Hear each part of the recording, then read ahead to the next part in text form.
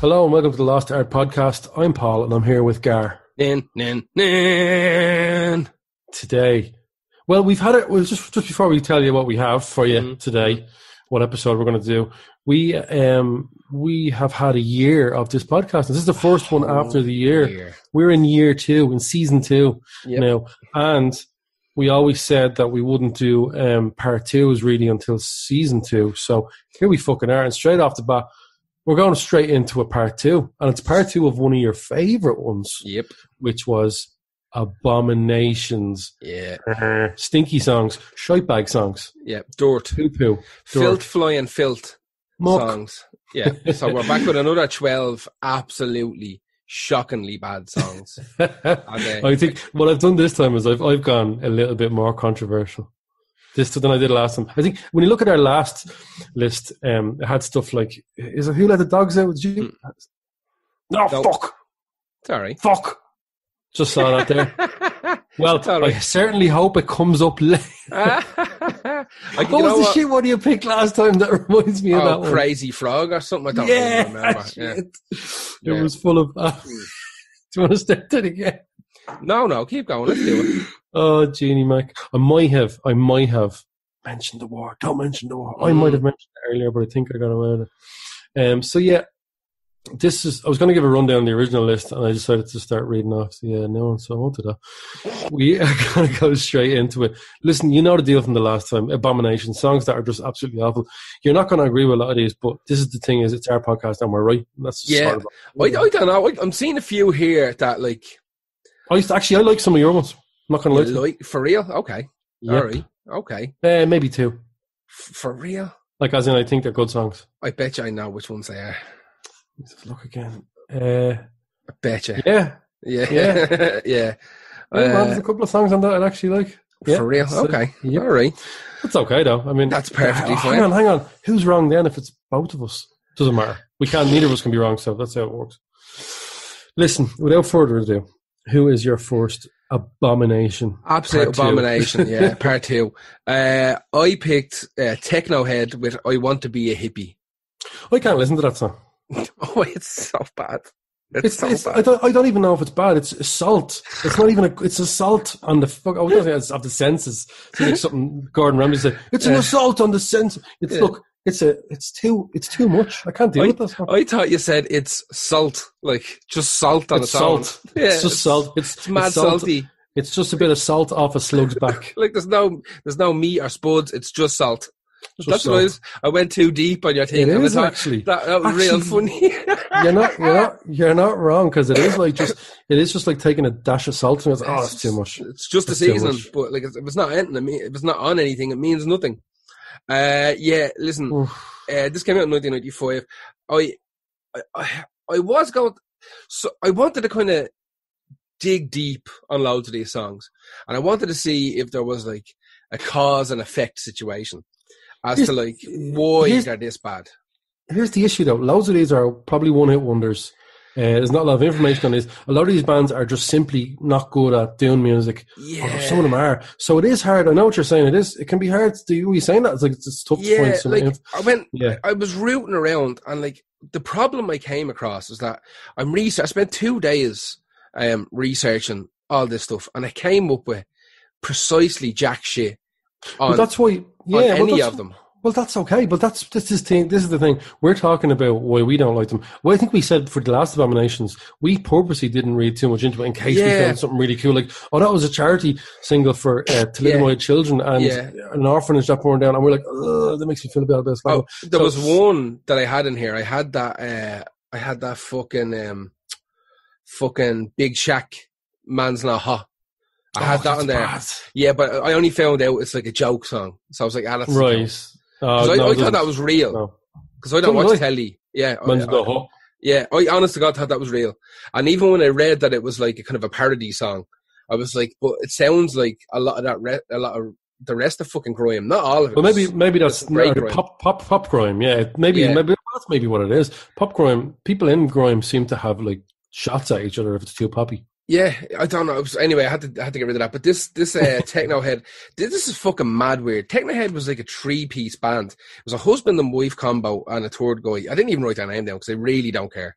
But they've had so many names of bands, right? So check this out, right?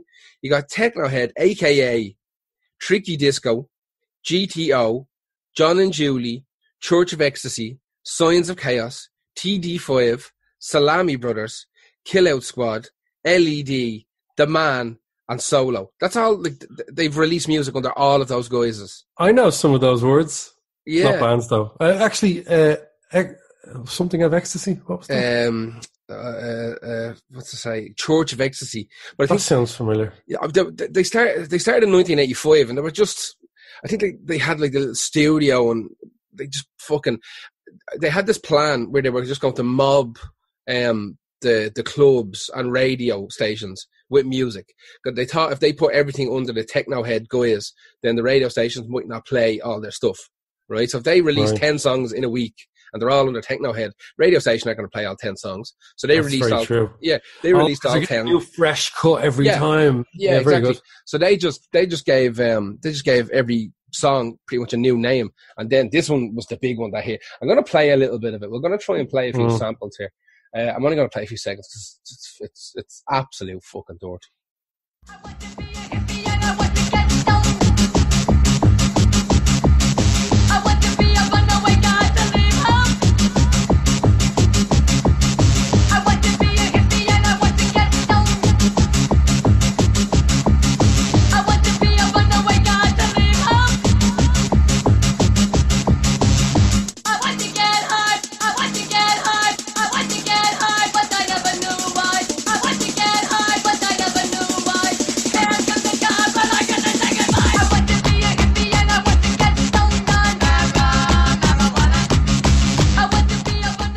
Quite enough of that. It's catchy. But a lot of these songs are catchy. Doesn't mean it's good. Oh, you know what? I sort of warmed to it, that bit that you just played. I was like, oh, because you know what? It's nostalgic. Nostalgia getting in the way of my true feeling. It's not a good song. Nostalgia is one of those things that, like, it puts the fucking ringer on you, nostalgia. Like, you really... It does. Like, you'd be thinking... that's dirt. That's dirt. And then you listen to it and you go, is it though? And then you stop listening to it, and then the next day you go, Jesus Christ, that's so bad. Like, it's real hard. It's real hard for me to differentiate between the time I had eating He-Man jellies. Well, that song was out. And, exactly. Whenever fucking playing with 18, I don't know what age I was. No care in the world. I was 14. Do you know what I mean? All your bones worked. Yeah, properly. I was your body's eating muck and climbing trees. You know. Yeah. Smashing windows on trains, that went buying cabaret, that type of thing. Living the days of my life. It was like the beginning of a Stephen King movie, not even a novel. Minus the clowns and the fucking kids and the bullies. And the space turtles. Yeah, all that type of shit.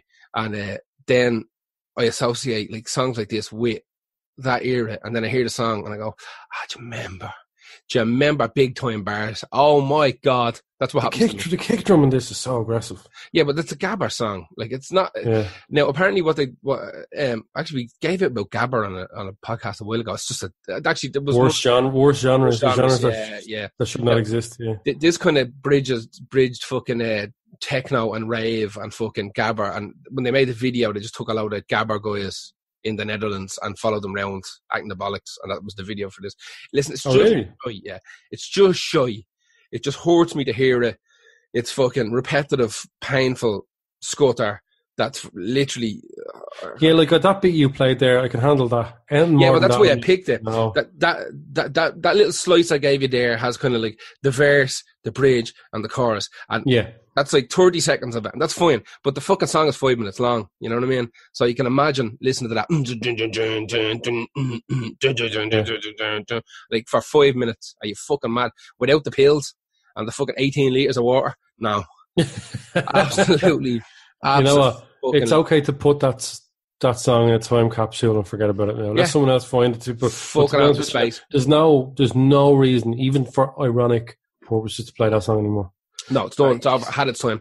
I don't hate it, but it's like there's times, and it's 99% of the time I don't want to hear that. Maybe for this podcast, I heard that little clip. That's enough for me for now. That's forever. You done for a couple of years, and anyway. Yeah, definitely. 100%. I'm done. Like in about 10 years' time, we'll do like Do You Remember podcast, and that one might be on it. Yeah, exactly. Yes. That was Technohead with I Want to Be a Hippie. I believe that I wrote down where that sample came from. It was something interesting, and then I scribbled it out because I didn't want to have anything good to do with them. But who is your first one? I want you to just play it because it's going to get me in trouble with loads of people. All right, let me. This is on Abominations now. So. And I try. Oh my God, do I try? I try all the time in this institution, and I pray. Oh my God, do I pray? I pray every single day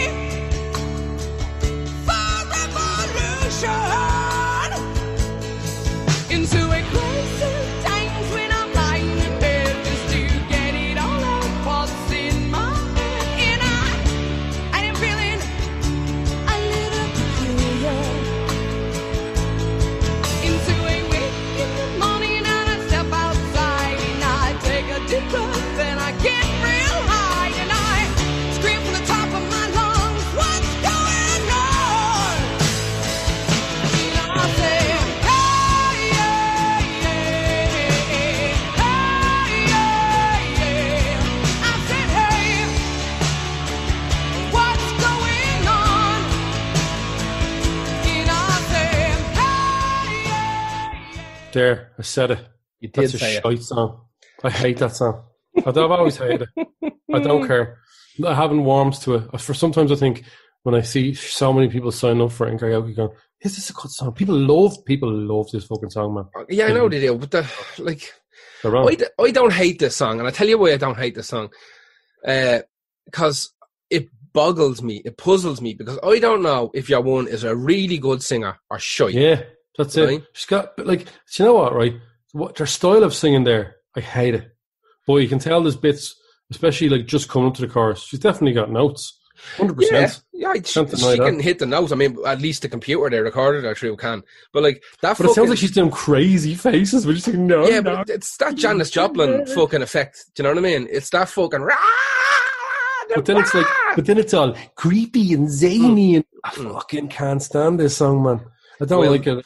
Well, the you know same what? three chords, just fucking ladder, rinse and repeat in the background, like a fucking shitty jar of fucking Head and Shoulders. It's one of them like my first guitarist's fucking songs. You know what I mean? Well, it kind of is like I think she lived in a gaff with the band.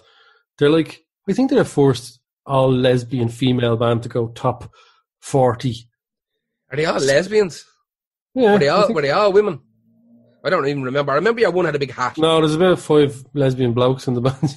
I don't know if yeah, I think there might have been a dude in the band at some stage. I'm not 100% sure. I didn't really read. I don't care enough about foreign on blondes. The name annoys me. I get it. Is there not blondes? I know it's And a I think poxy name. there's something about their neighbour was blonde, and they used to knock around with their neighbour. And even the name of the song bothers me.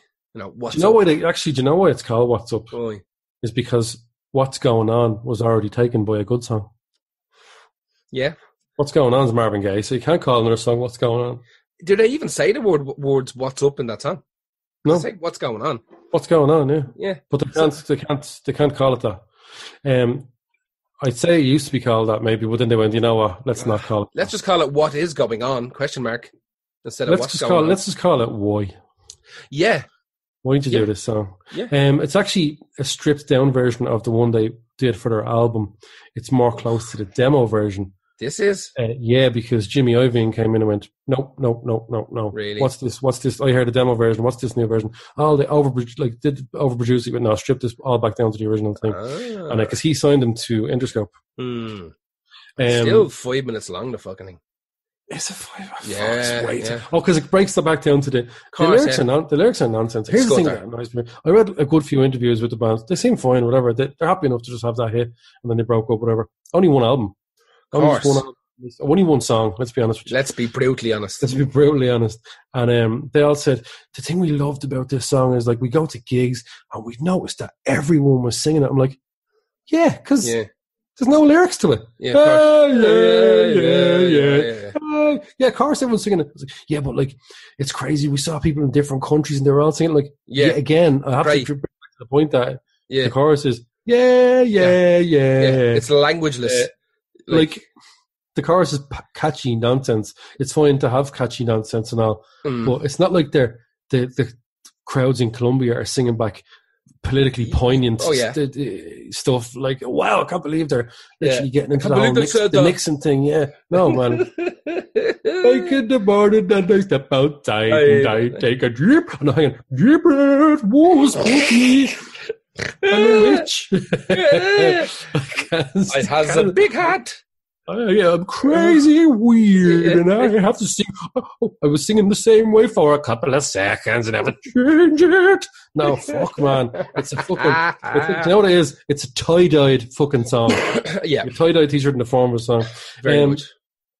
It's one of the songs I would actually prefer to hear in the style of a watered down like pop cover. You know, like that. Yeah, maybe. That's what's going on. Oh yeah, like one of them trailers. Trailer music. Yeah, trailer. Because it would be better because I can't stand this weird, that zany type of fucking that jazz. Full, it's full jazz belt anti. Singing. That full belt singing bothers the shit out of me. And then back down to and you can imagine the face. I mean, not a face. You see scrunch. It's Linda Perry. Look, she's an okay songwriter. Shoulders up.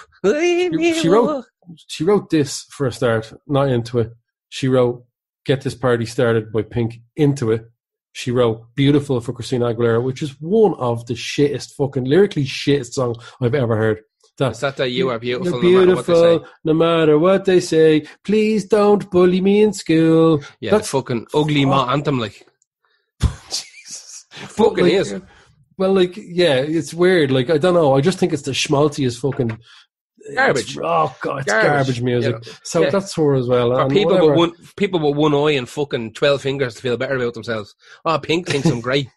You know what I mean? No, Christina. Pink just wanted to get the party started. Actually, Pink would be one of the ones, but she's better at it. Pink's already. Pink does a bit of fucking belting as well, though. Which I'm not into. She does. Well, she's a massive fan of Linda Perry. That's why she was like, get Linda Perry to be a songwriter. I don't know if Linda Perry had written with that many people, like famous people before that. Maybe. I don't know. Listen, I don't really have a massive issue with the way the song goes. The lyrics are garbage, but that's not a bad thing. It's the voice, it's the way it's sung, and it's the fact that everyone loves it, and it's not a good song. So there, it's not. I said it. It's an abomination. It is an abomination. I said it. It's abomination. It does my fucking nut in. Who's your next one? My next one is Yellow with Oh Yeah. I love this song. I fucking despise the song with all of the fucking empty chambers in my heart. I cannot listen to this repetitive scutter. Give me a bit of it. Y'all know, but give me a bit of it. This is now because people, before we get into it, they have to know. They have to know. Fucking garbage.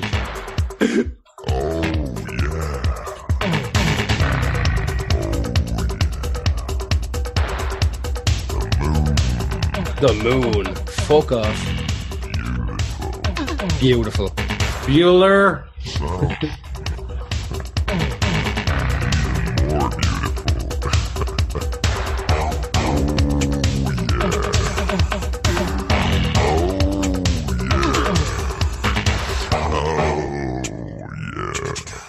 Can't. I just fucking cannot. It's Ferris Bueller, and it's Yellow. Yellow are great. I love them. I know it's the Ferris Bueller song. Like it was used in a bunch. It was used in like American Pie and everything. It was used in a lot of shit. But it's actually really good.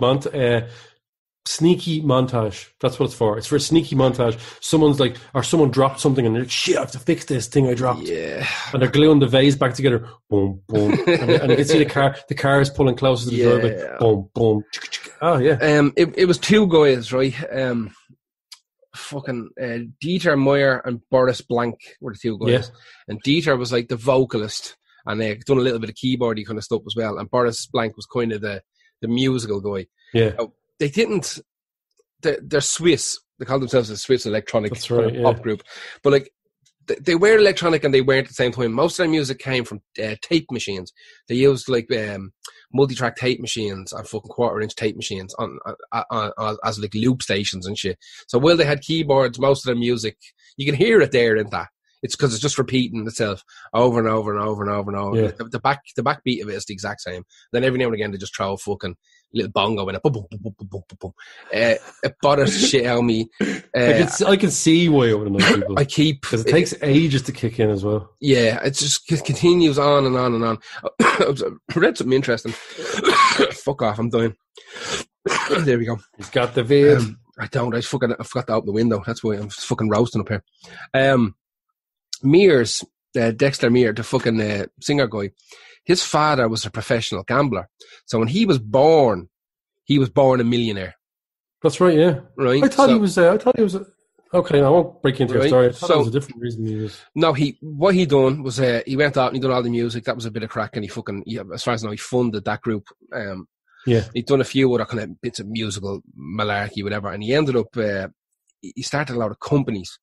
Right, he started a shitload of companies. Like he makes watches out of tin cans, and I don't know why I thought he was an architect. He has about 8 companies going. He's worth he's worth about $200 million. Fucking hell. At the moment, but like I said, he was born a millionaire. Which like the only way to make money seems to be to have money to begin with. He makes high-end audio studio equipment. He owns a lot of restaurants. He has a bunch of shit. Does he buy Toblerone? Did he? He should have bought Toblerone. He should have just bought Toblerone. Or them Twin Peaks bars that they sell in deals. They taste the exact same. They're only $1.50. They don't taste the exact same. You get the don't get the original versions. Yeah, don't get the original one. That doesn't taste great. You get the one that has the honeycomb in it as well. It's delicious. I got the popping candy one. It's okay. They're all right. I don't get popping candy. It's very good, but to be honest with you, it's got to be Toblerone. Swiss Bliss. Toblerone's your only man, but the fuck them Twin Peaks bar for $1.50. Oh yeah, you can't beat that. It was $1.50. You get one of those little farty bars. You get a shite one. Anyway, Yellow. Yellow. Yeah, this song hurts me. It's every time I hear it. I DJ'd it once because someone asked for it, and I was like, I know that song. And I couldn't actually remember what it went. Who asked for that? That's a song you don't request. Yeah, but someone did. And I hit play on it, and within seconds I went, oh no. Oh, it's that one. I hate when that happens. Oh, that's that one. Oh, I trusted you. Yeah, because some nights you're just an autopilot, and like, fuck, it's hit play. I'm going for smoke. Whatever. Exactly, you're already gone. Yeah, you know what I mean? I checked out, so you might as well go outside for a cigarette. I go for a slash. And I got stung with it, and it just fucking refueled the hatred I have for this song. It just bothers the shit out of me. Boom, boom. Oh, yeah. Absolutely not. Like the fact that he says he's a fucking vocalist, you know what I mean? It bothers the shit out of me. I can't get into too much more about him because he's fucking. Yeah, no, this is not the one that bothers me as much on this podcast, but. On this list anyway, but it's just repetitive drone and shit, and it bothers the life out of me. Who is your next one? My next one, well, you can't have an Abominations playlist without reggae or ska. Yeah, and the worst type of ska or reggae is, as you well know, white ska or reggae. Torture. However, this is from the best band in the world. This is from the Beatles. Have an Abomination. Obla-dee, obla-da. They do have an Abomination. That's a garbage song. That's so shit. Yeah, that is not a good thing. That's like someone played them a fucking reggae song once and they went, that sounds right. I can hear that. Here's a funny thing, right? I can name 3 people who hate this song more than me. Really? Ringo Starr, George Harrison, and John Lennon. Oh, yeah. Fucking hate it. I know, and you fucking McCartney. Yeah, because he wrote it, and apparently they were in the studio for ages trying to get it right. And you know what? Do you know what's bad, right? If your mate if you're doing a song in a band, and your mate wants to get it right, grand. But if it's shite, it tempers boiled over. One of the other producers they had, the secondary producer, or something like that. Maybe the guy who was doing this one, if it wasn't George. No, one of them left. I can't deal with band fighting anymore. I'm out here. Oh. And Jesus, Ringo Starr didn't even really ever. He never fought. He just done what he was told. He sang Octopus's Garden, for fuck's sake. Yeah. That's a banger compared to this. Actually, that's not... That's fine. This is Jamaican style ska. Yeah. Paul McCartney was into because it was coming into the 70s, and it's Obla-dee, obla-da is a popular phrase by the singer Jimmy Scott, who's a London-based Nigerian musician who said, sorry, that's mine. Obladi oblada is my saying. And Paul McCartney was like, that's not really a saying. And he's like, no, it is, and it's my saying. I say it at my gigs. Yeah. I say obladi, the crowd says oblada, and then I shout, life goes on. I was like, hang on a second. Never said life goes on as part of it as well. So Jimmy Scott brought him to court and failed because you're not going to be Paul McCartney. And Paul McCartney was super pissed off apparently that A, people hated it, and B, the music press sided with Jimmy Scott. Of course they did. The music press was like, hang on, that's like, we like, Beatles, yeah, but that's a lift. Yeah. Yeah, John Lennon especially fucking hated it, and I have to agree with him. It's just, do you know what? Garbage. As well, Harrison hated it so much. He wrote a song called "Savoy Truffle," which he talks about hating the song, sort of really in that. And that was only recorded 3 months later. But that was still the Beatles. Yeah, I'm trying to figure out what was it for his own stuff. No, it's a Beatles song. But what is sweet now turns to sour. We all know obladi oblada, but can you show me where you are now, or something like that? Something where he's like, no one is talking about that song now. But they did re-release it. They all vetoed releasing it as a single. Really? Paul McCartney was like absolutely 100% single. They were like, we're all saying no. This is garbage. But play a little bit of it there. Yeah, go on, play a little bit of it there. Yeah, you know the song, but there's a bit I want to make a point about.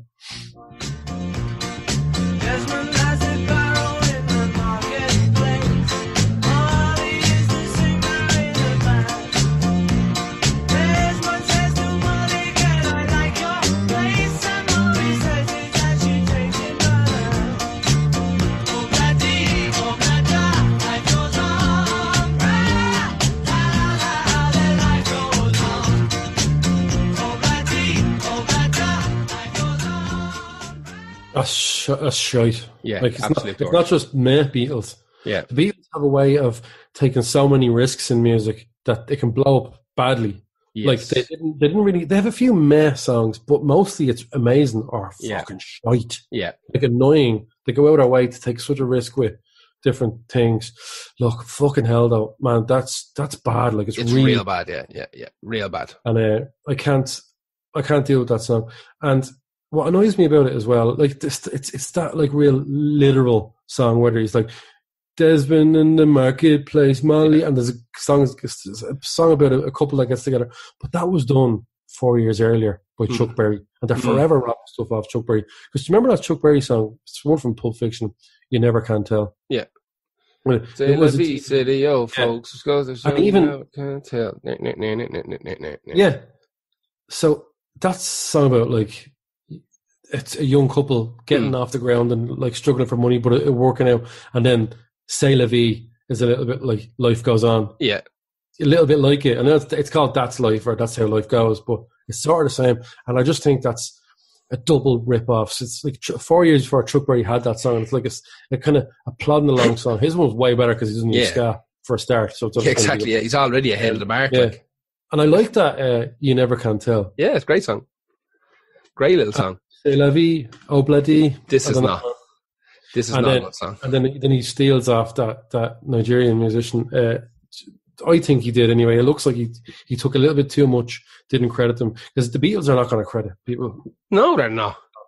They're so locked down. Just take it. I'm the Beatles. It's Beatles. Now, I'm not saying that Paul McCartney didn't write incredible songs, but this is a true abomination. Yes. Whenever I hear, like, when people slag the Beatles, and I'm getting into it going, no, the Beatles are incredible, and they say this, they sort of like played carte blanche, and I have to back away from the argument then. They've sort of pulled out the big guns with Obladi. It's a big that's the Beatles, Obladi, Oblada, 1968. I hope I never hear it again. I know I will.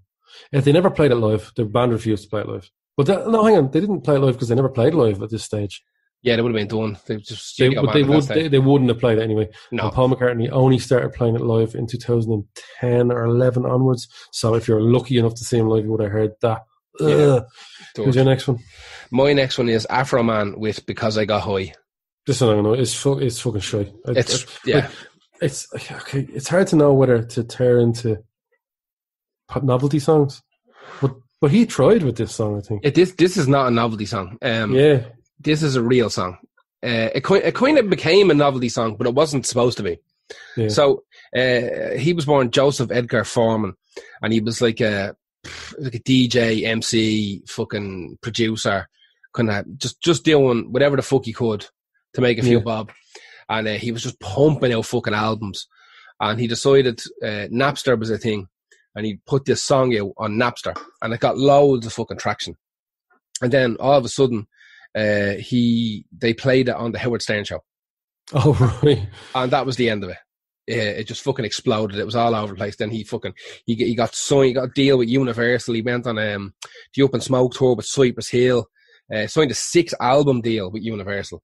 And then, as far as I know, from what I can make out, he got dropped very quickly. 6 albums based on that song. Oh, they probably thought he's going to have 6 albums in the space of a few months if he's a workaholic. Like, but did they listen? Did anyone listen to his other stuff? I don't think so. By the time of us recording this, Afro Man has released 32 albums. Oh, 32 albums, including, and most of those now have been independently released. Here's something for you to do if you're listening to this podcast, right? If you have time, I don't have the time or the energy to do this, and I know Gar doesn't. I want you guys to find a good Afro Man song, please, somewhere. That's not crazy rap. That's not crazy rap. You're not allowed to pick crazy rap. Boy, Call 45, whatever it's called. You're not allowed to pick that. That's a fucking dirt song as well. That's 20 minutes long, and only mutants like it. It's a terrible abortion of a song. This is just worse because I got high as worse. But people will always say, because I give out about the song all the time, I'm getting angry now because I had a certain period in my life where every fucking weekend I DJ'd, and the same fucking 3 people would ask me for Call 45 for crazy rap, Afro Man, and I had to keep playing it, and fucking everybody was enjoying themselves in the place, but me. I'm looking at them all going like, what the fuck have I missed? Am I missing something here? Because this is fucking shite. This is fucking dirt. So you're not allowed to pick that song. Don't play that song to me. Pick something I never heard before. People are going to have to go digging deep. I'm not doing that. Take an album each. Take an album that's closest to your birthday. I don't know, whatever, or a good year in your life. But come back to it, and then we'll review it on the radio show and see if you were indeed correct. No, I don't think anyone's going to do that. I hope not, so I don't have to listen to fucking Afro Man again. That's a very good point. Had quite enough. In 2015, he was arrested for hitting a woman on stage in Mississippi. I remember hearing about that. Yeah, now, that's not very chilled out for a fucking downer, is it? Now, apparently, I knocked a woman's teeth in because I got high. Yeah, apparently it was kind of. He said it was a mistake, and a lot of people said it was a mistake. Some woman got up on the stage, locked, and kind of fucking crept behind him, and fucking whatever, grabbed him by the shoulders or whatever to give him a. Hang on. This is slightly different. What? This is a slightly different story. Creeping up on someone when they're singing can be dangerous for anybody. It's detrimental to your health. We've seen it happen 1,000 times on stage. It's different. Jesus, there's certain things you can't do. No, I'm not. Like if he turned around and went, "Hey, you're a woman on the stage," and then but if you flipped out and just didn't know what, because sometimes if you're on stage, you always have in the back of your head. I would imagine if you're on a big stage, there is at least one person in this crowd that wants to kill me. Oh yeah, easy, like you could get fucking dime bagged in a heartbeat, like. So this woman came up, crept up behind him or whatever, went to give him a hug or grab him or something like that, and he just spun around, burst her with an elbow in the gob. He got arrested. Again, elbow doesn't even seem like something that you definitely go out of your way to do.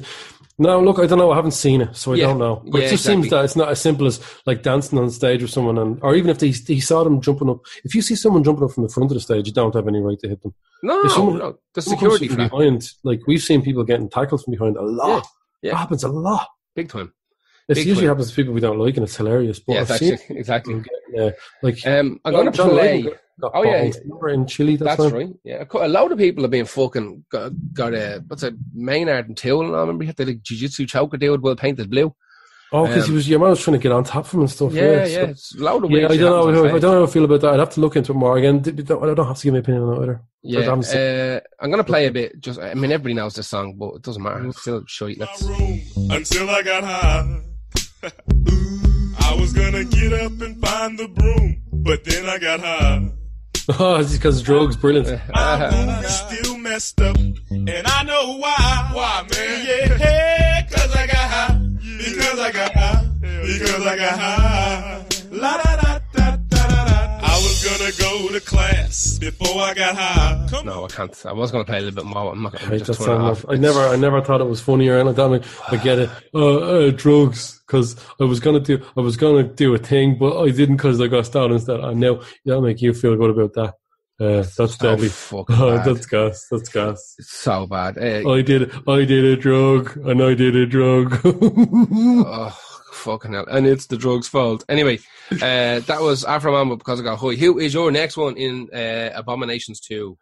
These guys appear a lot in our podcast for good reasons and very bad reasons, because they are that kind of polarizing band, because they decided to start well and go bad in one of music's biggest nosedives I've ever heard. Is that you? That's their career. Oh yeah, it is. I thought you farted. I was like, fuck, I hope people don't think No, this. man. No. This is Coldplay, and the song is "Hymn for the Weekend." One of This is real bad. another flag post song that's stuck in the ground now that you can go, right, what point of their career where were they at there? Yeah. Remember, Coldplay's first album, arguably 2 albums, are good Yeah. albums. Yep. But then they became really middle of the road indie. Then they became really tame indie rock. But then after that wasn't enough. Yeah. They modeled themselves on U2 hard, but they went far past into a territory that U2 would never have done. No. U2, like U2. This song here makes U2's Vertigo and Beautiful Day sound like fucking Slayer. Yeah. It really does. Like it gives that much credence to U2. I listened to this today, and I'd never heard the song before, because I only, like you said, that those first 2 albums I like. I don't know them intimately, but I know them, and this is wow. I never heard anything like this. Stick on this dance tent in festival. Shite. Stick that on. Go on.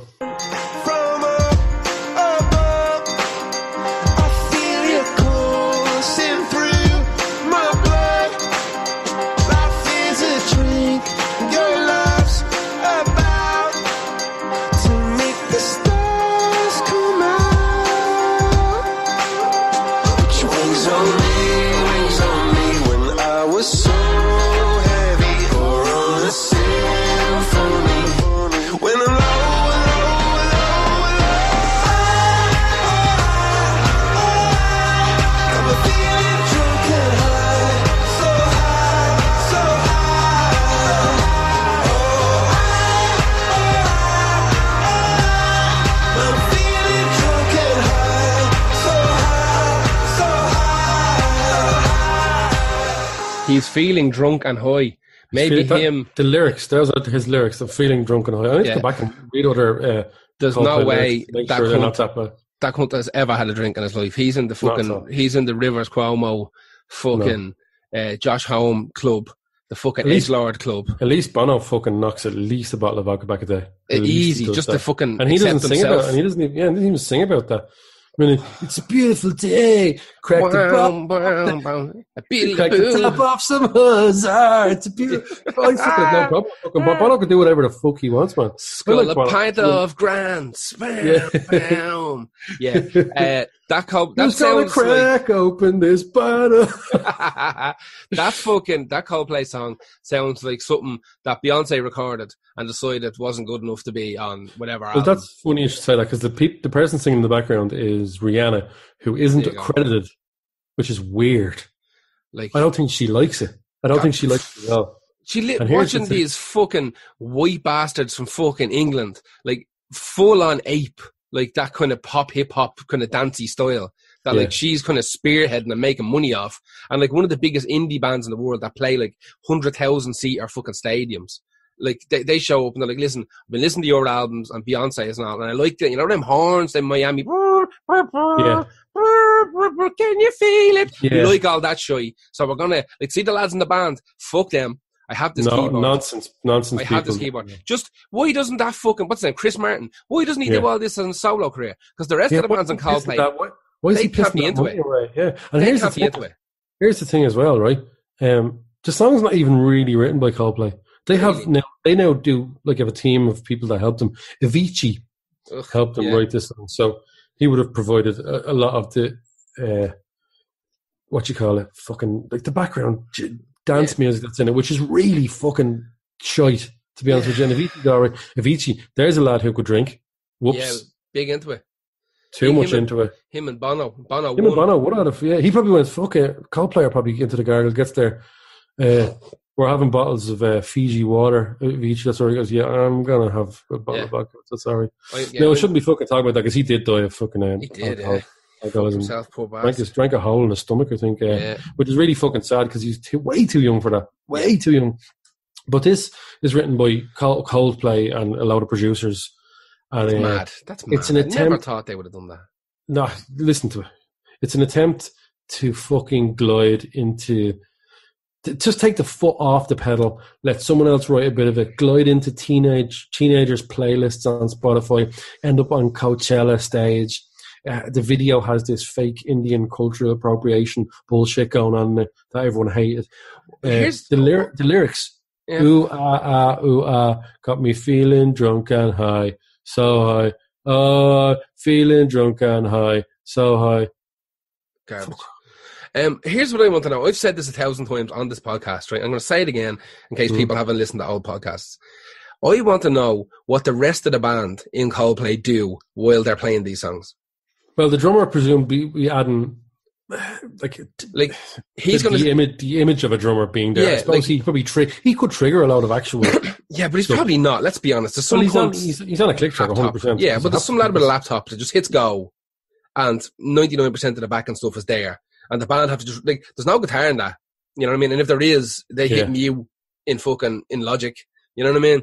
Well, there probably is somewhere in it, but I couldn't hear. No, you couldn't pick it out. So the guitarist has to rock around, painted in neon day glow colours, while the fucking black lights strobe all over the stadium, pretending he's into this. And it looks like he rock band. He looks like he's really not. Yeah, exactly. He loves the money, I'd say. Don't get me wrong. I'm sure he's mad into it. And the fucking it's got this weird synth bass thing going on, and the bassist has to walk around pretending he's playing it. And then fucking the drummer just gets to go boom, boom, ba, boom, boom, ba. Well, it was like exactly. In the background that Avicii stuck in stereo phasing on the hi-hats and all, you know what I mean? And he's just fucking lumping along how here. How does he get that stereo phasing on the hi-hats? Shut up. It's on track. Shut up. Yeah, exactly. That's all he says. Speaking of Beyonce, yeah, she once turned down a song that Chris Martin apparently was onto her every fucking week, sending her songs. Finally sent him one that he goes, I think this is the one. And he said it himself. She said in the nicest way, this is awful. Yeah, I bet you it was. She said it though. She had to say, look, I'm Beyonce. I can't be putting out garbage. This is shy. And my fella is Jay-Z. You know what I mean? Yeah, another person. Yeah, exactly. Yeah. I don't need this at all. Another person that turned down a collaboration was David Bowie. Oh yeah, he wasn't mad in collaborating in general. No, but we would with Placebo or 9 Inch Nails, someone relevant. Yes. And Coldplay might be big, but that doesn't mean they're relevant. No, they don't understand. Relevant in the sense that David Bowie likes, as in musically pushing things forward. They just jumped on every bandwagon as soon as the first two. They had their own brand of melancholy, fucking Coldplay for when it's just not right. Look, Chris Martin said, he again relayed the story going, I sent some stuff to David Bowie. He called me and said, it's not one of your best. So I'm out. I'm not going to do it. Well. Then Chris Martin said, I don't know why my band is the punchline of so many jokes. Because last few years, it's really confusing me why people slag our band. I don't get it. It's not a band anymore, mate. You serious? It's not a band. You might as well be fucking DJ. You might as well be. They did a song with Chainsmokers. That's one of their biggest songs as well. They're just a dance. They get them on now. It gives the dance bands some sort of credibility with indie fans that go to festivals. Are not real music fans anyway. Not people that go to festivals is what I'm saying. People that think that going to a festival makes you a music fan. If you go to a festival thinking that makes you a music fan, you're not a music fan. No, the opposite. And I'm not gatekeeping here. I don't care about it. I'm just saying, words are wise. It's not about going and showing off what I saw them. No, shy. Most festivals are shy. So depending on what festival you went to, if you go, I'll go to. Now, there's a lot of great stuff at Electric Picnic. Don't get me wrong, but wouldn't be boasting about. You still have to go to Electric Picnic. Your musical prowess going to. It's like this year. I mean, I know we're not going to get Electric Picnic this year, but like Rage Against the Machine were one of the headliners. Do you know what I mean? Like talking about missing the mark. Like absolutely. Like I mean, there's people who definitely want to see Rage Against the Machine, but like, are you trying to tell me that like every single Rage Against the Machine fan is going to pay whatever it is, 120 quid for a day ticket to go to literally 90% of the people on my Facebook list are people I talked to went, I'm not going to that. No. I don't care about the money. I'm not going to Electric Picnic. It's a nightmare. Exactly. Like, It's miles away. There's no one else on it I like. You know what I mean? So I'm going to go for one band outdoors, like in Ireland. No. Yeah. Absolutely. There was already a fucking ill-fated, but like everything is ill-fated this year. Sunstroke, which would have been incredible to have them at that with Fate No More and Deftones. Perfect. More relevant, way more. But no, this is the kind of thing that pisses me off. This pandering and bending to things. It's what Coldplay do.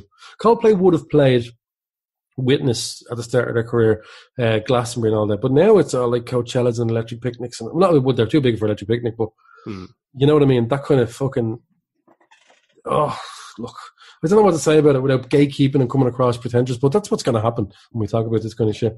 Garbage. Coldplay, I wanted to just show people the nosedive, and that's about fucking 5 years ago. Is that long ago, is it? I think so, yeah. That's called Something in My Head, or I don't know. I don't care. Head full of something. Head full of fucking... Head full of notions and jip. Yeah, exactly. Yeah. Right, who's your next one? My next one is...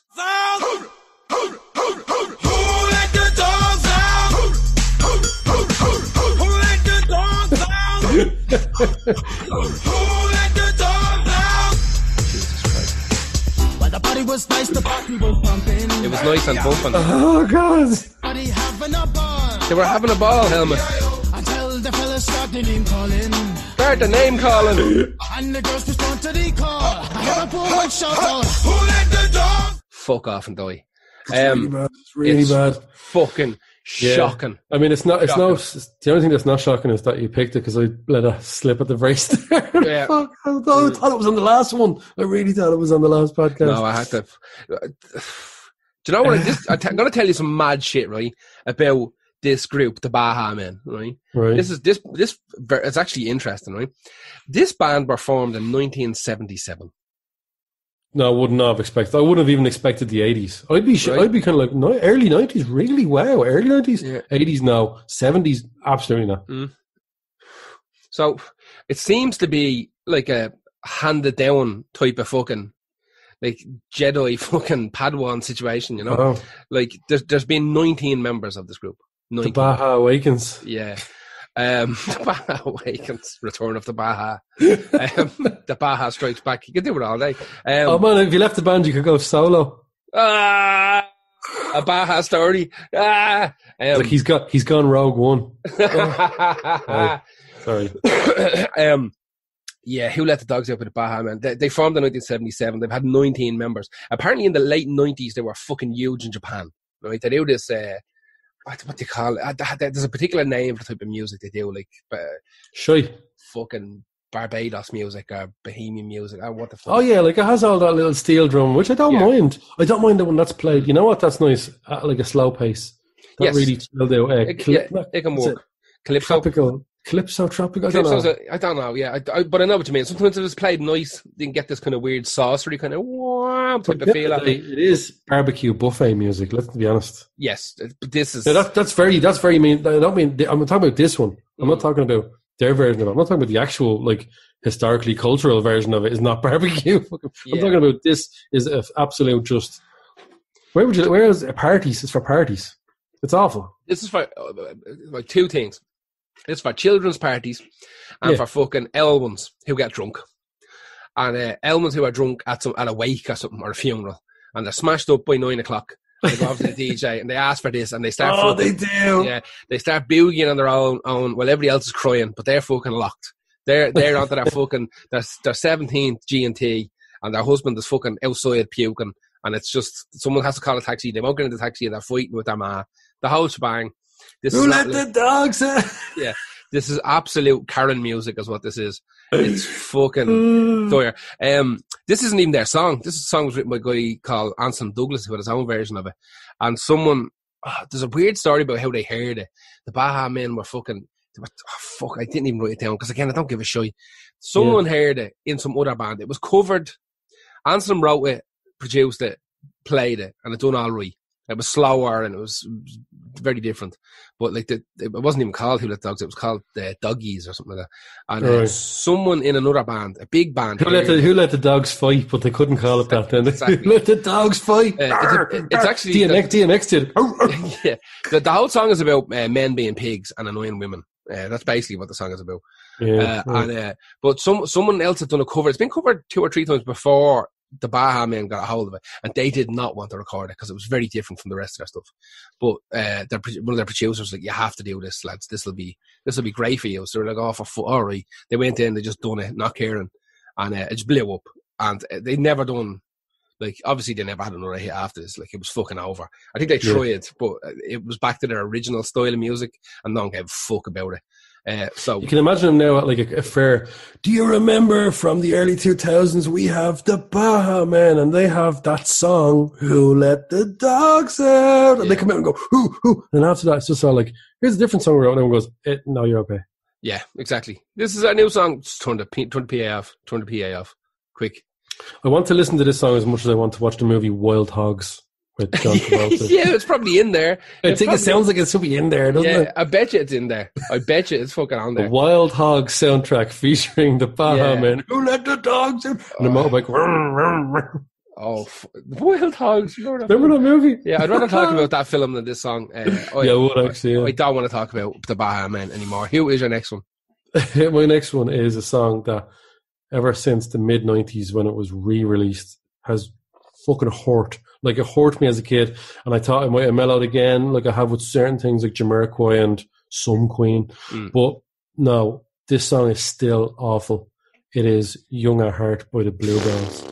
Before I get into it, just so people know why I'm this angry, play a bit of that. Oh, Jesus. Young at heart.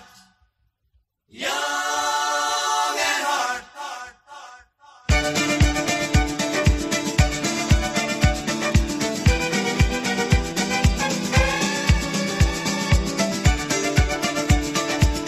Kick drum sounds like someone throwing something at a wall. Yeah. Oh. Young at heart, yet what a smile. Fools before their time. They married young, for love and life. That's fucking garbage. Yeah. Here's the thing. It's a cover. Oh, is it? It's a cover of their own song. Now, how does that work, one might ask? Well, first of all, it's a re-release. Okay. But it's a re-release of Banana Rama's song, Young at Heart, which was written by the Bluebells for them because the Bluebells members, it was written by 2 of the guys, Robert Hodgins and Bobby Valentino, which is an unreal name. That's not right Robert name. Hodgins, but Bobby Valentino. Yeah, that's a proper good name. They wrote the song with the members of Banana Rama. Sarah Dallin, Siobhan Fahey, and Karen Woodward, because Bobby Valentino and Siobhan Fahey were a couple at the time. So, what would the kids look like? Jesus, I don't know. Bobby Valentino. I don't even know if he's a good-looking fella or not. But Siobhan's obviously Irish. Yeah. Like, so he's obviously got. Where were they from? England. Bluebells were English. No, sorry, no. Bluebells are Scottish. Scottish. They're from Glasgow. He has to have made up that name, that Bobby Valentino name. No, absolutely not. I don't think so. Well, he might have, but Scotland has a huge Italian sort of cultural. There's loads of people who moved there from. If you go like Charlene Spiteri, for example, there's loads. The guy from Ocean Colour Scene. There's millions and millions and millions of people. Not millions, maybe. Yeah, maybe millions. People in Scotland who have Italian heritage. It's just very. I can't remember why. I remember I knew it at one stage, and I couldn't figure out why. Like Lewis Capaldi and Peter Capaldi. Yeah, I suppose. Yeah, it's just huge over there. Yeah. So I would reckon that his name being Roberto Valentino is just like John Smith. except way fucking cooler. That's a proper cool name. Although it's fucking cool, you wouldn't get props in Scotland for a name like Bobby Valentino. That's pretty standard enough. Yeah, I might change my name to Bobby Valentino. It's fucking great name. What about Gar Valentino? Doesn't work. It has to be Bobby, doesn't it? No, Bobby, yeah.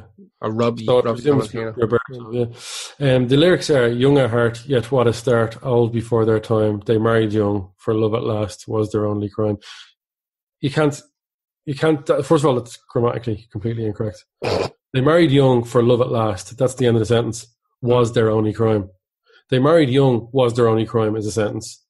You can't say they married young for love at last was their only crime. You're going to restart a new sentence and say that was their only crime. Anyway, that's the least worry I have with the song. The fucking fiddle intro. Yeah. Do you know what it feels like, right? The side of the bow has a blade on it. It's gone into the sinew under my eye. A sonic blade. And the blood is just... It's not recorded well. Yeah, not recorded well. That kick drum sounds garbage. I don't even know if it's recorded well or not. That fucking... is cancerous. Yeah, it hurts. That kick drum sounds like somebody kicking a ball against the side of the house. That's fucking St. Anger job. Yeah, exactly it. That's real, man. So yeah, that was written, I think, in mid-80s. Bananarama released a version which had didn't have that. It had a keyboard riff that was sort of okay, passable, harmless enough, like. But when I remember the first time hearing this Bluebell song, and I was like, and your man's, I can take or leave the way the rest of the song goes, it's trying to be a 50s kind of thing. And the name Bluebells even bangs at the 50s. Doesn't it? The Bluebells. Yeah. The fucking, the shocking cats. So, hey, the fuck off away me. Yeah. Cunts. It came back out in 93 when I heard it. That was for a Volkswagen ad. Hate them. Don't even know the other stuff, don't want to know. Never buying a Volkswagen. But I would have had the money to buy a Volkswagen, to be fair. They're very good cars. They are good cars. But in 2002, Bobby Valentino sued Hodgins for unpaid royalties on the grounds that he and not Hodgins had composed a distinctive violin solo in the tune. So you can fuck off, Valentino, because it was you that did that. Valentino played the piece in court, and the judge went, "Take that money, son." Really? He won, yeah, because he played it in court. Oh. He probably went, "Oh, that's gas." He probably just went, "Okay, let me show you Exhibit 1, Your Honour. A violin. And he passed it to Hodgins. Now play that intro. I can't. Now watch me play it. Now that would have been like razor blades into the eyes. Yeah, exactly. It's not like I had any time to prepare, to learn or anything, you know. Jesus Christ. Scum. I hate that song with a passion. Yeah. I fucking hate it. It should still be in court, that song. That song should be, this is for war crimes. The fucking hate. Locked up. For war crimes. Exactly. And like just grievous bodily harm. I just hate it. Anyway, what's your next one? My next one it's just fucking garbage. It's just, I have to fix my chair now before you start talking about it. Oh, God. It's Eiffel 65 with Blue Da Ba Dee Da Ba Da. This is my second song I like. Really? I like this song. I cannot do it. Now listen up, here's the story. I can't do it. They're Italian. Imagine that version of it. Listen up, here's the story about a good girl lives on the blue world. Moved with his auntie and uncle in Bel Air. Blue Air, yeah. Blue Air. Blue Air. The Fresh Prince of Blue Air. No, I'm going to play it. Hang on. I have to play it. I love this. I think it's great. Really? Yeah. Yo, listen up, here's the story about a little guy that lives in a blue world, and all day and all night. Remember the little man they had? Yes, they're all blue. Like him, inside and outside, blew his house with the blue little window. Say blue again, you can. Even his Jeep was blue. And himself and everybody around, cause he You have to admit, this bit is great. This bit coming up now. This? Banging. No. I hate that vocoder shit. Yeah, how bad do you have to be to not get those notes? It's just that's the effect, isn't it? That's the effect, I suppose. Yeah, that's not auto-tune as such. I hate it so much. The fact that you couldn't escape it when it came out. The fact that they made 3 albums. Like, there's something that bothers me about loads of bands that, like, put out, like, an abortion, right? And it's dirt. And then they follow it up, you know what I mean? Why don't they know? I think I'd know. Well, like, here's the thing, right? Well, come on. They've come off massive tours, probably played a beat a lot of times. They went, right, what do we do after this? Well, you know, artistically, we should wrap it up in case 2 lads in Ireland do a podcast and call us into. Yeah. Now, apparently, Eiffel 65 is a side project. It's kind of a split off from a thing called the Bliss Corporation. Right. And Bliss Corporation, there was a whole big fucking melee with, like, the name of Eiffel 65 and fucking who came up with the riff. And because the Bliss Corporation had a recording studio where one of the guys that was in Bliss Corporation brought some mate of his in and, like, wrote this song. The rights of it were owned by Bliss Corporation. Right. They were happy enough to do that for a while, but then years later, Eiffel 65 wanted to get back together again on tour, and Bliss Corporation were like, we have to throw us a few bob, like. Yeah, because you used all of our gear to write this and record it, you know? And they were like, no. They were probably like, lads, we're fucking not minted. Like, let us have this now. Like, no. Throw 5% at us, or whatever, you know what I mean? And they said no. Yeah. Apparently, Eiffel 65 has a bit of a therapy story to it where it's not meant to say 65, the way therapy was meant to have a question mark. Right. It's just when they wrote it down on the master tape and sent it in or something like that, someone else had wrote 65 because it was the 65th one in line or something like that, so they just ended up being Eiffel 65. They were meant to be just called Eiffel. No, Eiffel 65 is way better. Yeah, for no apparent reason. It's just better. Just it's a bit more in the mouth for it, I suppose. Yeah, I have a thing about these gimmicky. It's just it is shit, like, but I like it. No, I can't. I have loads of shite songs that I like. This is just not one of them. It's not one of them. It's just, you know, when songs just rely on, like, the song is called fucking Blue, and like every second word he says is blue, and by the end of it, I'm just blued out, man.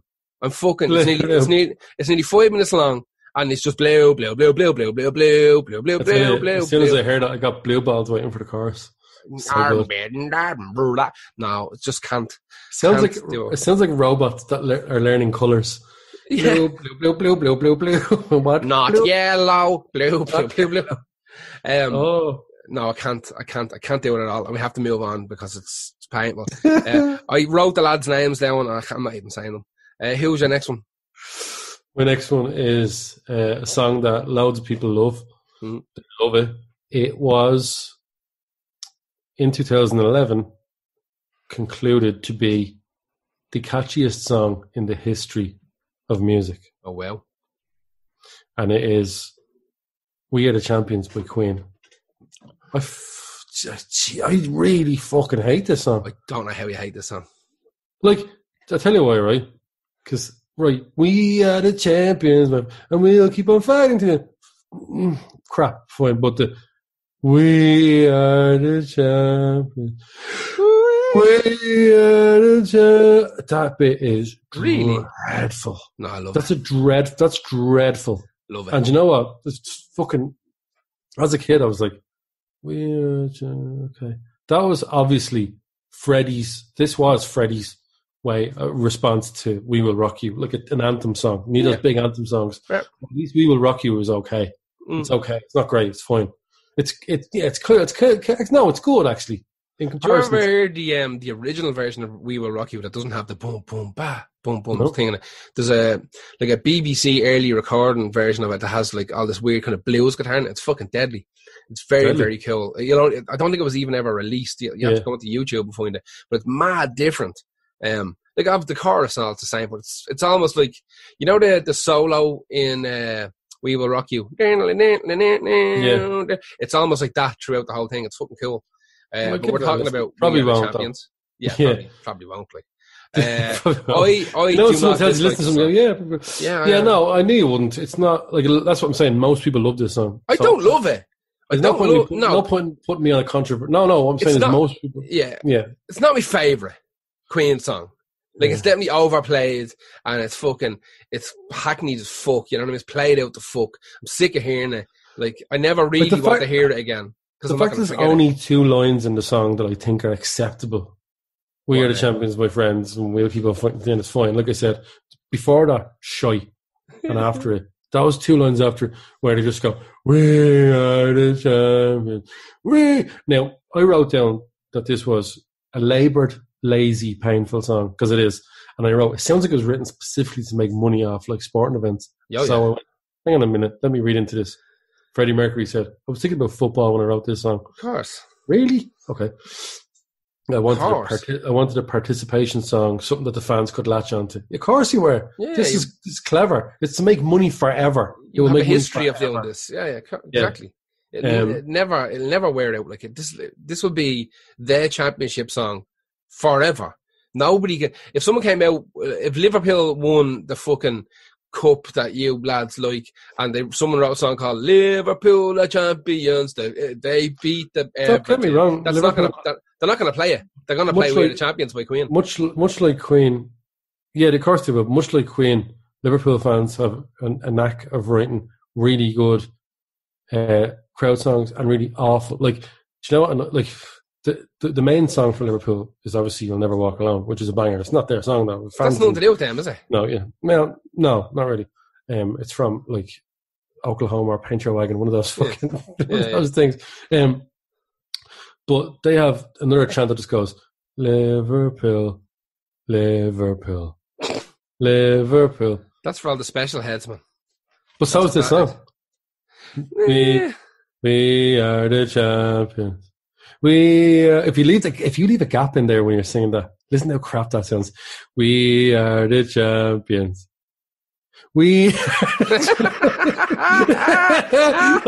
I always sing it like that when I'm slagging it, and it sounds perfect.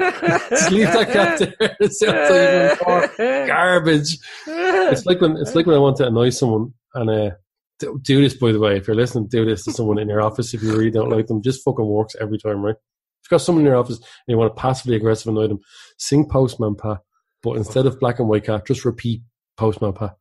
So just go Postman Pat, Postman Pat, Postman Pat, Postman Pat. Then take a drink, and act like nothing, and do it a few times till someone just goes, "It's Black and White Cat." Go, what? The next line. And say, yeah, no, yeah. Go, I know, yeah. And then sing. A few minutes later, sing it with Postman Pat. Postman Pa, Postman Pa, Postman Pa. But you could do it. You could do like Postman Pa, Postman Pa, Postman Pa, and it's Postman Pa. The Postman Pa. Or even better. Just go Postman Pa, Postman Pat, Postman Pat. Just leave it. Just leave it there. Just leave it there. Just it doesn't even matter. Don't say Postman Pat. Just leave it there. No, because then you get that joker in the office leaning back in the chair. That is Black and White Cat. Brilliant song. Brilliant. Postman Pat. Postman Pat. Postman Pat. EFG. That's what this song is. That's what this song is. In the sky so bright. Where his postman having a shake. Donald Trump used this in his campaign rallies when he was running for the nominations. Of course he did. Brian May obviously posted a message saying, I can confirm that permission to this track was neither sought for nor given.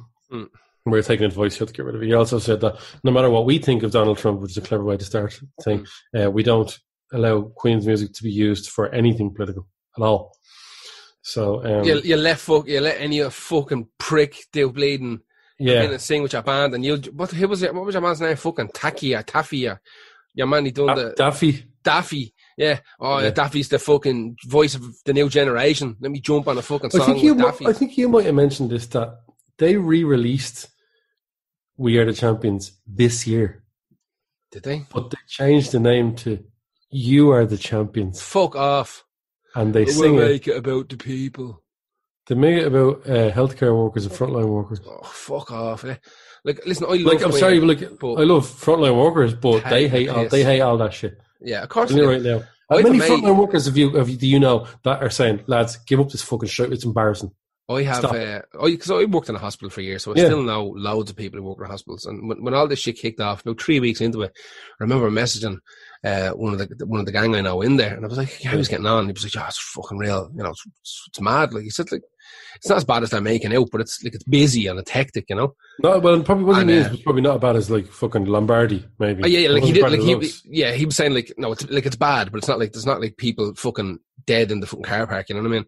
He said they were busy and they were under pressure, but it's not like the be all end all of fucking like the place is about to disintegrate. But what he said was, it's like he said, "Gar, the amount of food that's arriving because cunts think like we're all poor." It's like we have a canteen. I gave money towards one of those Feed the Heroes. Yeah. They only started out looking for like a couple of grand, and they made like fucking few million. Yeah. He said there's pizzas from like local pizzerias, from like the local kind of Chinese restaurants, from fucking sandwich shops, and then there's like the actual like the GoFundMe's and stuff like that where they're like putting together like kitchens to feed them. And he was like, it's insane. It's the amount of food that's being wasted because it cannot be eaten. It cannot be eaten. So we've canteens here. We've always had canteens. We're a full staff.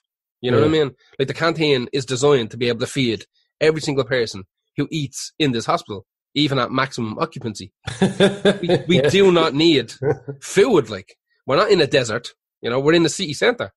I'm sure they appreciate a lot of stuff that's sent in, but I get you. Hospitals in general don't like waste. So of course, well, they have to pay the waste to be taken away as well. You know what I mean? So. But anyway, that's how we're the champions for Queen. You are the champions. I have to hear that. It's the Adam Lambert version of it. The idea came about when the three virtually jammed it out on Instagram, and on the fly, Adam Lambert changed it mid-song to, hang on, you are the champions. Fuck off. Did you know that You Are the Champions was a massive hit in Japan, topping the country's national radio airplay for weeks? That's fucking... You don't want to play this either, do you? There's no point. Everybody knows. There's any point playing this. I wrote down that. Is there any point? I mean, hang on. Let me throw it in the middle here with a crack. Yeah? Bang in the middle. I mean, just in case someone just fucking arrived off spaceship in Mars today. My curtain call. My curtain call. You brought me fame and fortune and everything that goes with it. I thank you all. How do you not like this? It's not good. No bed of roses. Come on, Helmet. No pleasure cruise. Come on. No. Get into it. Boom, boom, boom. Go on, fist in the air. Whoa. Come on. I hate that. Because we are, Helmet. You not feel it in your blood, man. We are the champions, lad. Here's the best bit. Here's the postman pop This bit. is your bit.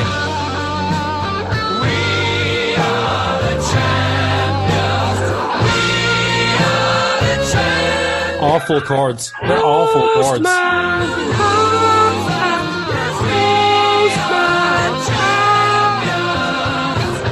You are the champions of the world.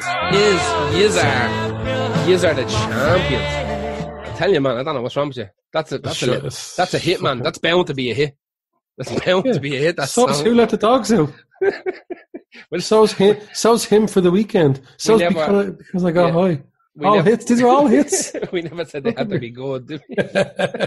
Who's your next one? My last one is Crazy Town with Butterfly. That's not bad. It's mad annoying. You know what? Do you know what? I don't mind. I don't think it's a good song. I don't mind listening to it. But if you stick the video on, I'll hate it. This you know what? I actually thought about this as well, right? Me and you, we have be on the same thing here. Musically, this is just whatever. Garbage. Because who is it? You're probably going to mention who it is. So right. Yeah. But it's when I think of this band, I think of that big fucking mallet-headed cunt, right? Yeah, that's what I'm saying. With his fucking tribal tattoos and all that. What's his name? Do you know what he looks like? Shifty. Do you know what he looks like? Date rape. He does. He looks like date rape personified. Yeah. Date rape and saying stuff like there's only two genders. Yeah, or the earth is flat. And having a red truck. Crazy Town is an absolute clusterfuck of a group, right? That there have been 18 members in Crazy Town. The main two was Shifty and... Yeah, sorry. Oh, God. 18 members. 18 members, yeah. 18 members over the years. Shifty and... I can't remember the other cunt's name. The other cunt left. I've had enough of this. Because Shifty is just a disaster to be human. A fucking disaster. Are you going to talk about the gig here? Which one? The Ozfest one? No. Weren't they supposed to play? Oh, they were meant to play last year. In fucking Rathmines. Where is it? Yeah, in Rathmines. That place that looks like a boat, whatever it's called. And they were like 2 hours later or something. I know they cancelled the gig and then came back.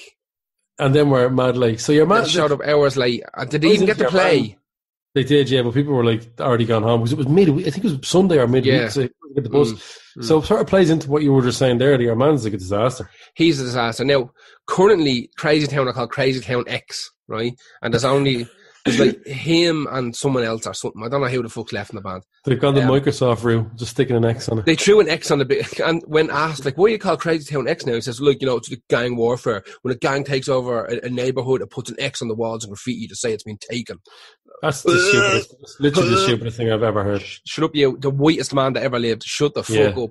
Shut your actual hole. He has a little baby face, like a child's face. Do you remember how scrunch head in him? Do you remember how like his face looked like a not a baby face, like as in a good look? Like his ma grew him in a shoebox. His face looked like a baby's face. Yeah. His ma put him in a shoebox when he was a baby, and it was only so much. His head had to go sideways instead of up, so he just ends up with this big square head. Now he's mad for drugs. This cunt, right? Mad for drugs, and he got mad into he was on like Celebrity Rehab seasons 1 and 2. Right? He was on another reality TV show called Sober House seasons 1 and 2. Sir, this is amazing. Right? Not just one season. 2 different shows. 2. I'm like, by the second season of both of them, he's like climbing up onto roofs to smoke crack and all this type of shit. You know what I mean? Like he smuggled crack in up his hole or something like that. And there's like Dr. Phil or something screaming at him, "Hey, Shifty, calm down." He's out the fucking crack. I'll be back in a minute. No way he didn't get down. Why? Because he got high. He could have been a champion. See, that's the difference between Queen and this guy, man. He looks like a crackhead. He does look. He is a crackhead. He is like he's buff as fuck in that video. He's ripped to bits. Like he's like that. But that's that like crack ripped. Do you know what I mean? So you don't eat it and you're not a skinny person by nature.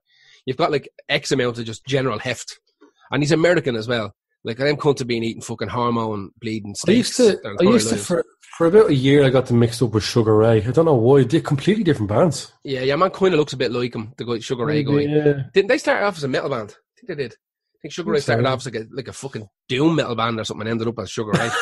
I'm not even joking. I read that a while ago. Yeah, they were like a real heavy, like a fucking deathcore or something mad. And all of a sudden they were like, Sugar Ray. Celebrity Rehab seasons 1 and 2, Sober House seasons 1 and 2, Crack, Gargle, Cocaine. He was that was the name of a show? No. He was in a coma for a while. He smoked so much crack. Coma Town. Coma. Yeah, exactly. Won't you take me to darling Coma Town? He smoked so much crack he went into a coma and came out of the coma and went out and smoked more crack. He literally went to Crazy Town. He literally went to Crazy Town. And he said, like, he doesn't have a problem with crack. The one thing he has trouble with is cocaine. But, like... Right, okay. Mate, like, how about all of it? He's released a couple of solo albums. He actually done a song with, it was Avicii. Coldplay. Wasn't it Avicii? It was Avicii. Done vocals on a big song with Avicii. I don't know what the fuck it's called and I don't care. But yeah, it's more about him. This is actually real funny. It's not funny at all. What it is, I don't think anybody died. No, it's okay. No, so it's still funny. In 2019, their tour bus crashed into a moose and everybody was fucking wrecked. I hope the moose is okay. Like, yeah, God. You were telling me that story and I was about to laugh, and then when you said moose, I went, whoa, hang on a second. Yeah, they crashed into a moose and fucking wrecked themselves. It's an awful shame that band weren't wiped off the map. They were billed off Ozfest, they had loud the fucking bottles of piss and all thrown at them. Of course they were, because they're the Butterfly band. Apparently the rest of the stuff didn't sound like Butterfly. It was more kind of more hip hop orientated. That's because that's Red Hot Chili Peppers. Yeah, but John Frusciante, I think, played on that album. Oh, did he? Yeah. I'm cracking a can open just to get through these last few because these songs are bad. I ran out of water. I've nothing to drink, and we have to drink my own piss direct from the source. It's annoying. It's too Like, warm. I did that as a baby. That's not drink your own slash. Yeah, but I didn't do it on purpose. Like, you didn't. Oh, you just that lying down. Lying back, and I went directly into my mouth, and I was like, "Oh, but it's delicious, fucking delicious. It's salty. I've had I'm pissing in my own mouth because I am pissing in my own mouth." The fountain of youth, that is. Yeah, listen, I fucking hate this song. I hate everything about it. It's just weak. I'm gonna play a little bit of it here. Hang on, just for literally for people who got off the spaceship again. You're my butterfly, sugar, baby. Come my lady, come my lady. You're my butterfly, sugar, baby. Such a sexy, pretty little thing. This April pinch, you got me sprung with your tongue ring. And I ain't gonna lie, cause your loving gets me high. So to keep you by my side, there's nothing that I won't try. Butterflies in her eyes and her looks to kill. Time is passing, I'm asking, could this be real? Cause I can't sleep, I can't hold still. The only thing I really know is she got sex appeal. I can feel, too much is never enough. You always there to lift me up when these times get rough. I was lost, now I'm found. Ever since you've been around, you're the woman that I want. Just weak. The guitar lick is deadly. Yeah, because it's fucking John Frusciante. John Frusciante, as much as I don't like fucking Red Hot Chili Peppers, like Frusciante's a fucking beast. Do you remember their other song? Hey, nah, starry-eyed surprised. Yeah. Fuck off, like. But you know what? Yeah, what I don't get is, didn't they have that song? No, that's different. He said in that song, "Butterflies in her eyes." That's not a thing. Who knows? You got butterflies in your stomach. He just said he thinks she's sexy because she has a tongue ring. Like, you know what I mean? It sounds like an Akon song. You're a sexy woman. You should come into my blood diamond Akon Island. Yeah, exactly. Let's go to Akon City. Use my Bitcoin there in my diamond mine. Akon, off the top of the cuff, just off the top of your head, write a song about a woman. Sexy. Oh, any other adjectives? Bitch. Exactly. Diamond. Sexy diamond in her eyes. Do you know what? Your man fucking from Crazy Town looks like he's the kind of guy who the police find shaking in a corner and it's like, what happened to that girl? She wouldn't stop laughing. Yeah, exactly. Okay. Oh, it's a fucking horror show. What's happened here? Horror show, yeah. Who knows? I think he's been married a heap of times. And that's mean. It could be wrong, but I bet you I'm not if he's a crackhead. Bet you not. Yeah, bet you not. Anyway, that's Crazy Town Butterfly. I hate it so much. It's Cracktown. Cracktown, yeah. Who was your last one? Butterfly knife. My last one is, it was released on March the 3rd, 2000. That might be the day that music died. American Pie, cover by Madonna. Some things shouldn't be touched. You know what I mean? Like, you know what? American Pie is a classic. Great song. It's one of those incredible songs. I love songs that have loads of bits in them. You know me and my 7-minute long songs with ramps up and it goes faster. There is sometimes I listen to American Pie, I don't like it. Not in the humor. The start of it, especially with the. I love that album. Skip to the shift. That Don McLean album is amazing. That's the name of the album, isn't it? American Pie. American Pie is the album, yeah. And he's got like, I remember that liner in my house. Vincent and all. There's some great songs on the G's. Oh, Vincent's good actually. Yeah, Vincent's great. Yeah, that's a banger. So yeah, no, like it's good and I love it. And there's some days I have to admit though that I want them just to get to that fast bit. Yeah, just get to the bit. The book of love and you do like the bit. Come on. Yeah, get to the meatloaf bit, you cunt. Do the meatloaf bit. Yeah, do the meatloaf bit. Can you please start Meatloaf's career? Come on. A real dead ringer for love, American Pie. A real dead ringer for pie. Just do what you cunt. Exactly. Invent meatloaf. A real hankering for pie. Yeah. Exactly. I'm fucking starving. Yeah. Look, just going to give people a refresher. So play a little bit of this before we go into it. Yeah. I put my leg in a weird position. This is my second thing, I think.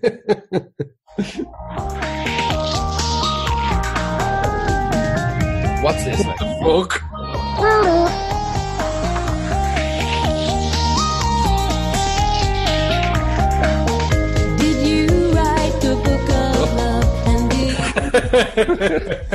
God above, if the Bible tells you so.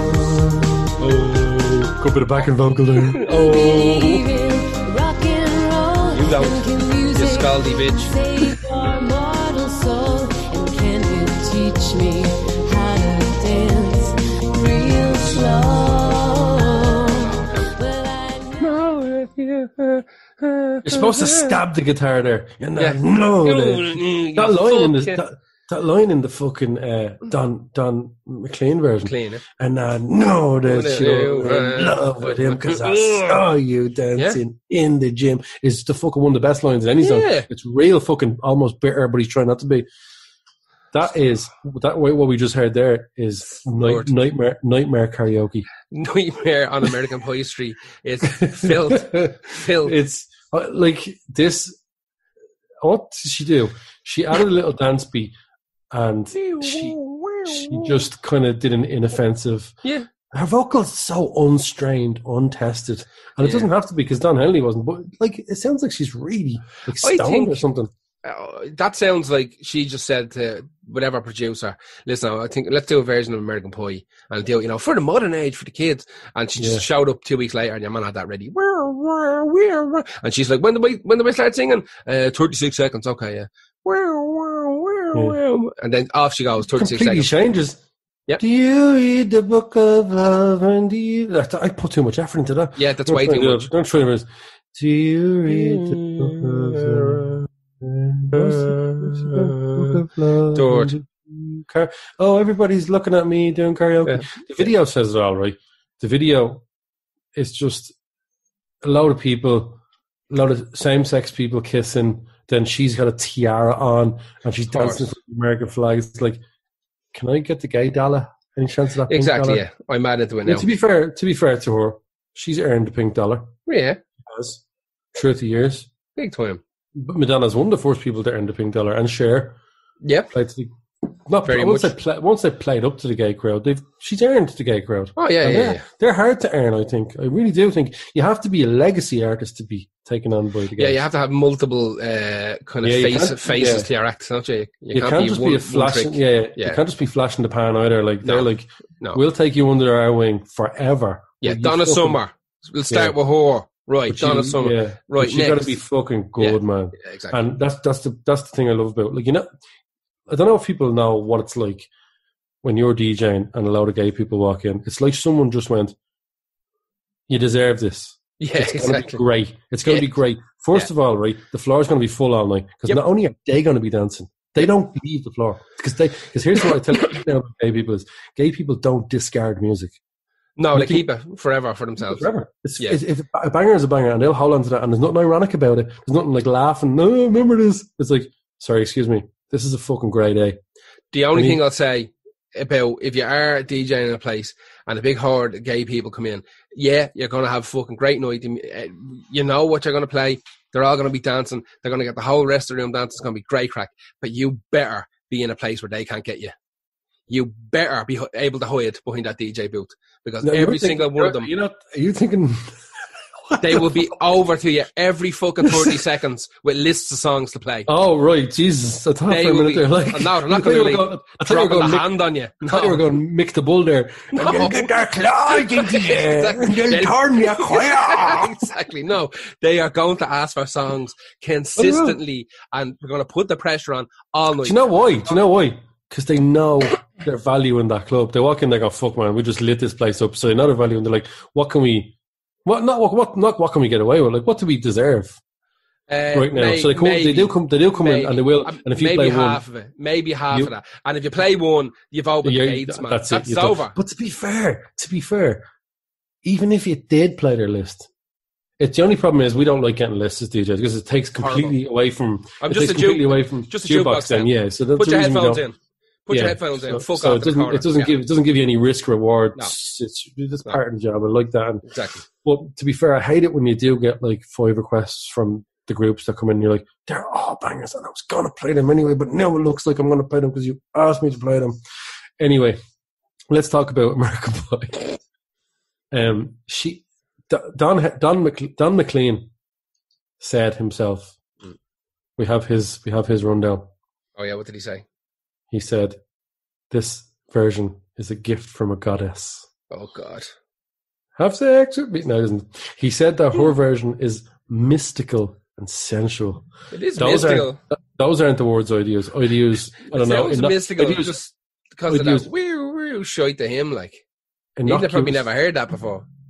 might use He's lethargic, Yeah, might use harmless. yeah, That's it's a very, really horrible word yeah. to use. it's very Innocuous and inoffensive, like. lethargic are good, but harmless is the one I'm going to go with. Yeah. Look, American Vanilla. Pie is not only a bad cover, it's fucking atrocious. It's atrocious. But fucking it's a shrine idea. of a song. There are certain songs Yeah. that shouldn't be touched. Do you know what I mean? So yeah, look, like I talk about Risk Award all the fucking time. This is the Risk covering a classic, and to do it with such. I wish. You know what I'd rather? She fucking went balls out and made bags of it. Oh yeah, Than just delivering this late night karaoke at a mate's gaff version of it, limp which shit. is actually more offensive because you didn't even try. It's just it's such a big song and a fucking legendary song. It's like it'd be like someone doing like I don't know, fucking Purple Haze or I don't even know. He's bigger than that. I don't even know where you go. Purple haze all in my head. Yeah, fucking When Bridge that- Over Troubled We are Water. the You know, champions. like I don't know. I don't know what. Pick a song that's kind of above reproach, and then approach it and fuck it up bad. This And is the release thing, it as a single. it's not even really fucked up. It's just I don't know. It's like you might as well talk it. Yes. Did you write the Book of Love, and do you have faith in God? It sound like William Shatner, which actually would have been a better How version. do you? God, I wish he above. had done something a bit mad, except add that really dated. Well, you didn't know at the time, to be fair, that those loops were going to be so badly dated. This was a year before, like they flew planes into the Twin Towers, and we had music got a little bit better for a while around then, except for Brad Paisley and stuff like that, and other people going, everyone, oh God, did you see that thing during the week? Mm-hmm. I take responsibility.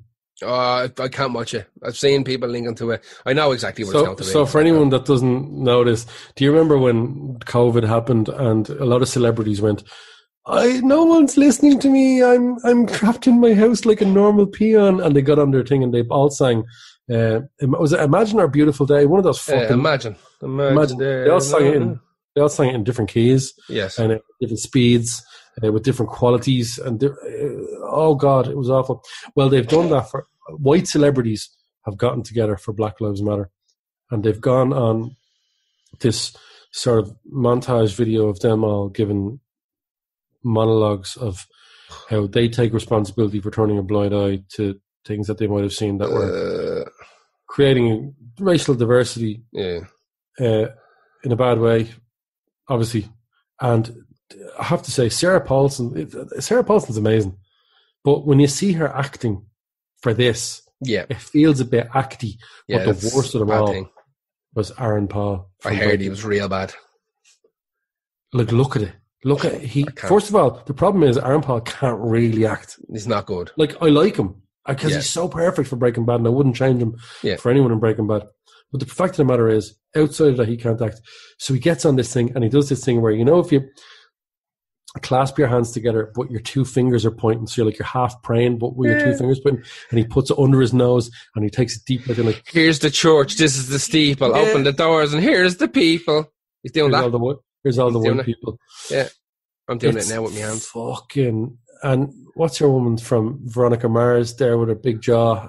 She's cool now. She's very pretty, but I know, like, blondie girl. I know who you're talking about. Fucking brain is not working. Yeah, I know exactly. She's in that movie that everyone loves, and I hate Forgetting Sarah Marshall. Never seen it. Hate that film. I like Veronica Mars a lot. That's cool. That's a great show. I never watched it when they brought it back, but they done like a redo a couple of years ago with her. What was my point? American Pie is this. That's the same thing. Okay. I just had to mention it was bad. And that concludes our 12-song list of Abominations Part 2. This isn't worse than the first one, but it's fucking just as bad. Yeah, but I don't think you're ever going to come across a playlist so perfect that it out Abominations like the previous one. They should nearly all be taken together. Like, we're not trying to outdo them, we're just adding to the list of dirt. Really. Yeah. Which is fine. That's us for this week. We will be back next week on our podcast. We'll be back Saturday again with our live show. It's on mixler.com/Lost Art Podcast. We have our website. Instead of telling you where to go here, go there, go to lostartpodcast.com. Has all the links for everything. What you should do is you should go to patreon.com/Lost Art Podcast and give us $5 a month. Keeps us going. Pays for everything, and it's every single person who joins and pledges is much appreciated, and we love you all, and you get delicious free stuff. Yeah, because realistically, we're putting out 2 hours per podcast a week, so that's loads of just podcasts. It's like 120 hours a year, and then, 8 a week for the podcast. Then there's 4 times 4. For the radio show, 4 times 4 hours, and then possibly another 2 hour one for a patron. It's a lot of content for a $5. Just saying.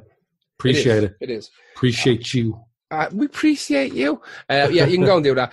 We will be back next week with some more delicious stuff. And do us a favour, even if you don't want to go on the Patreon or go onto our Facebook page and give it a share. If you enjoyed this, please give it a share. Tell your mates some. Postman Pat. Postman Pat. Good night. Thank you very much. See you later.